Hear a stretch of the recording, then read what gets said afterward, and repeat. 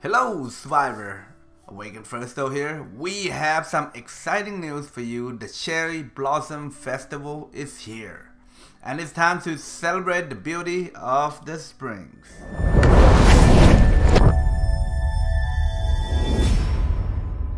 From March 21st to March 23rd UTC, you can participate in various events to earn reward and claim your very own Cyan Warrior HQ Skin absolutely free, and free is good.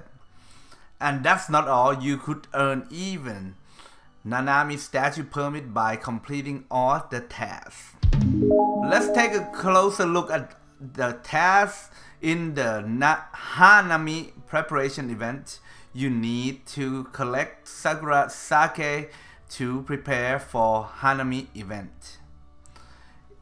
In Night Cherry contest, you have to find tasty Sakura Sake hidden in the cherry tree forest. In the Home-brewed Sakura Sake event, you can brew your own sake with cherry blossom. Interesting. And in the light and color event, you can help fix the circuit and dispel the darkness to light up the night. And what rewards can you earn? Well, completing all the tasks, you will get Sakura Season Surprise Chest, which could contain Nanami statue permit.